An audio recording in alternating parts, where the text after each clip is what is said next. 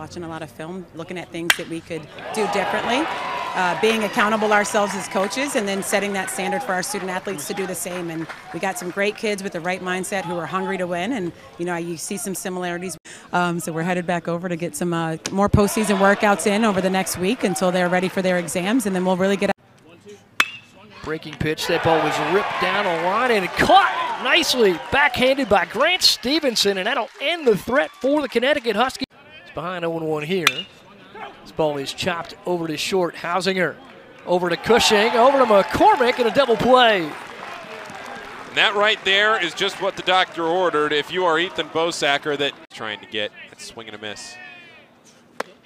Swing and a miss there, and Bosacker returns the favor on the Huskies. A double play and a strikeout, and the inning quickly over for Connecticut in the third. On any of those pitches, have to wonder if they were trying to face Cushing, but he makes them pay. A ground ball down into left field. This one will allow Hendrickson to get to third. Cushing is at first, and the tying run for Xavier is 90 feet away. Alex Hellman to the plate, can tie the game. Musketeers trailing by 1. Here's a fly ball into right. This one backing up Studley to the wall. He leaps, it's gone! A home run for Alex Hellman to the opposite field. Just sneaks out, and it's 3-1 Xavier. Well, Alex Hellman a couple of years ago had a huge blast in the Big East tournament against Connecticut. He puts another one on the board today against the Huskies. A 3-run shot. It's Xavier's third hit of the afternoon, and all of a sudden, the Musketeers up 2. Allow Billy O'Connor to take over the helm here. Billy O'Connor played here as well, as that's a strikeout to the leadoff hitter here. Bosacker trying to end the inning. The 3-2 swung on and missed. Fourth strikeout of the day for Ethan Bosacker. UConn scored their 3 runs. Now this one taken into right field. Hausinger knew it off the bat. Way gone! Onto the roof of the Champion Center. Jack Hausinger delivers a statement to open up the 5th for the Musketeers.